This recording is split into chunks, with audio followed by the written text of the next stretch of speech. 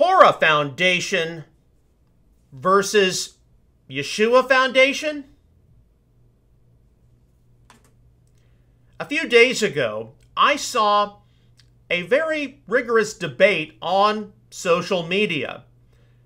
And what was stated was that born-again believers should not have a Torah foundation.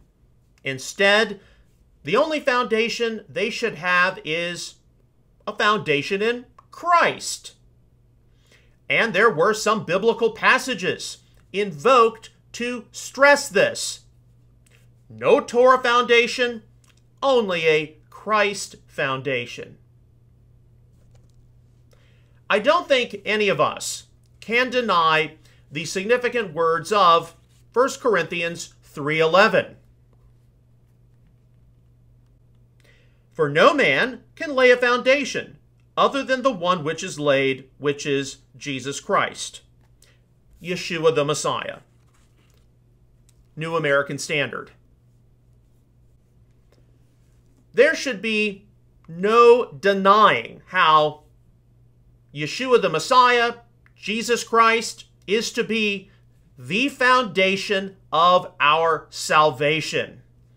Everything we do is to be centered around the work of the Messiah. And indeed, I get very upset when I see different teachers, different leaders. It doesn't matter where they are. They can be in evangelicalism, they can be in liberal Christianity, they can be in the Messianic Jewish movement, independent Messianic movement, any of the offshoots from that point onward.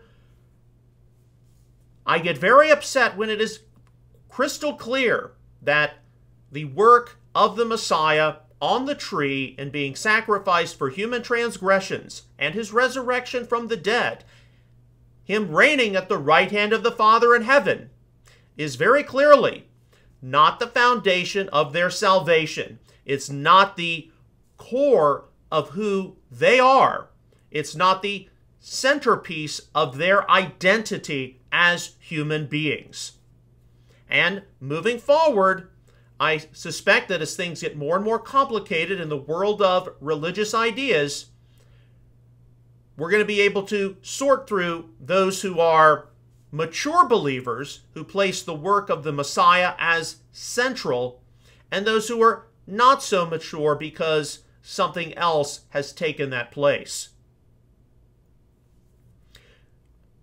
We can't disagree with the fact that the work of Yeshua, who he is to be the foundation of our salvation, and our faith is to be built on his completed work.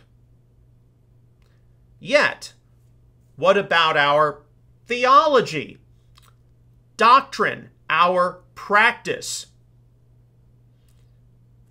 Consider what the Lord himself says in Luke 24:44, and this is immediately following his resurrection. This is on the road to Emmaus. Now he said to them, "These are my words which I spoke to you while I was still with you, that all the things which are written about me in the law of Moses and the prophets and the Psalms must be fulfilled." And verse 45, then he opened their minds to understand the Scriptures. New American Standard. Here, the resurrected Yeshua, in speaking to various disciples who at the time could not recognize who he was, the resurrected Yeshua explained to them who he was from the Torah, the prophets, the Psalms. He was reminding them of specific teachings. He was reminding them of specific concepts and ideas rooted within the Tanakh, the Old Testament. It's clear enough that the Torah, the 5 books of Moses, the Pentateuch, is indeed to be the foundation of all Bible believers' theology. That's where the Bible begins. the Torah is hardly the end of the Bible. Indeed, the law, the prophets, the writings, the Gospels, the apostolic letters, the book of Revelation, these are all integral parts of the Holy Scriptures. But how many people don't have a Torah foundation in terms of their theology? The foundation of their theology, doctrine, practice begins somewhere else. I remember back in the year 2008 when I was taking Old Testament theology at Asbury Theological Seminary, being challenged by a number of statements appearing in this book, Old Testament Theology, Israel's Gospel by John Goldengay, and he is a left-of-center evangelical. He had this to say in some of the opening paragraphs of his book here. One of the New Testament's own convictions is that the Old Testament is part of the Scriptures. Indeed, is the Scriptures. The New Testament is then a series of Christian and ecclesial footnotes to the Old Testament, and one cannot produce a theology out of footnotes. That is a very challenging statement from a Christian theologian, even one who is a left-of-center evangelical. He basically says that, look, the Bible is what many people label to be the Old Testament. What we label to be the New Testament treats the Old Testament as the Scriptures. And what we consider the New Testament is effectively a collection of footnotes, an appendix, if you like, to the Bible. I've even mentioned this to some Messianic people, and they've taken offense at it. They're like, I can't regard the apostolic writings, what we commonly label the New Testament, to be just an appendix onto the Tanakh or the Old Testament. But the statement makes an important point, and that is what we commonly regard as the New Testament treats the Tanakh, what we commonly label as the Old Testament, to be the Scriptures, to be the Bible.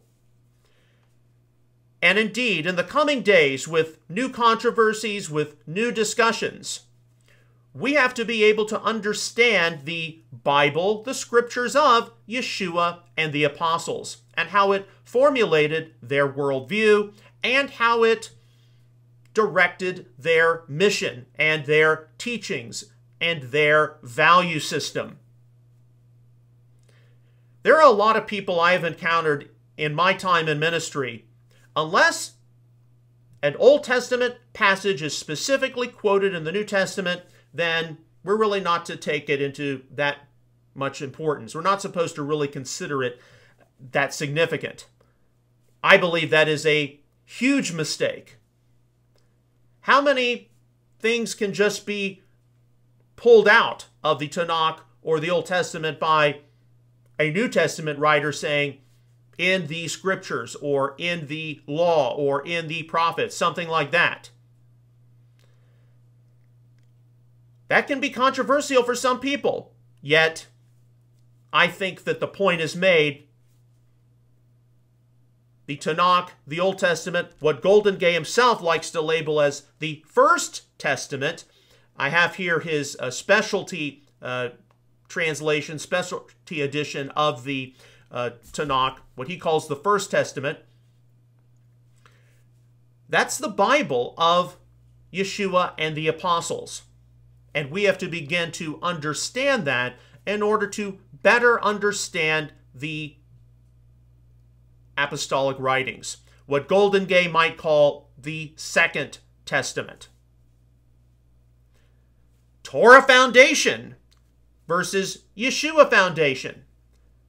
I think it's fair enough to recognize how we can approach foundation from a number of different perspectives.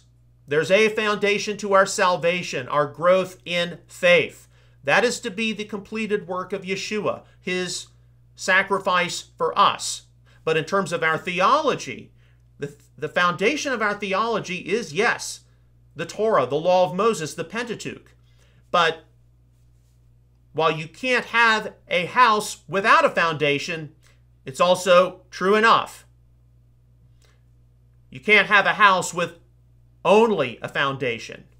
You have to also take into consideration, from the mouth of the Messiah himself, Luke 24:44, the prophets, the Psalms, meaning the writings, and of course, we would also regard the Gospels, the apostolic letters, Revelation. Torah foundation versus Yeshua foundation is a false dichotomy. Torah foundation concerns theology. Yeshua foundation concerns one's salvation.